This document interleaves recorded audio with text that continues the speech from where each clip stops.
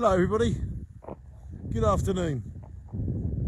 I like to make my videos saying how I feel, what I think about life, and how we overcome the things that are not in our hands.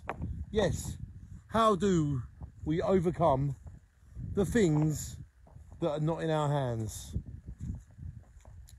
That's a hard one. To overcome the things that we don't have no control about. Sorry, I'm just a blogger. Basically, you can never control things that ain't in your hands. Things that are not in your control, they're not in your control for a reason. All you can do is, it's the way you react. It's the way you bounce back. So when you get your next disappointment in life, when you get your next tragedy, your next disappointment, the next thing that's gone wrong, the only thing you can do is how you react. It's how you smile. It's how you overcome things that don't go your way.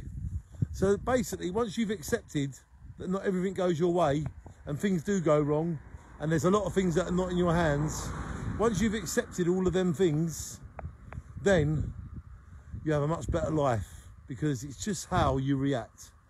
It's up to you to be cool, because you can't help anything in life apart from yourself. Shine on.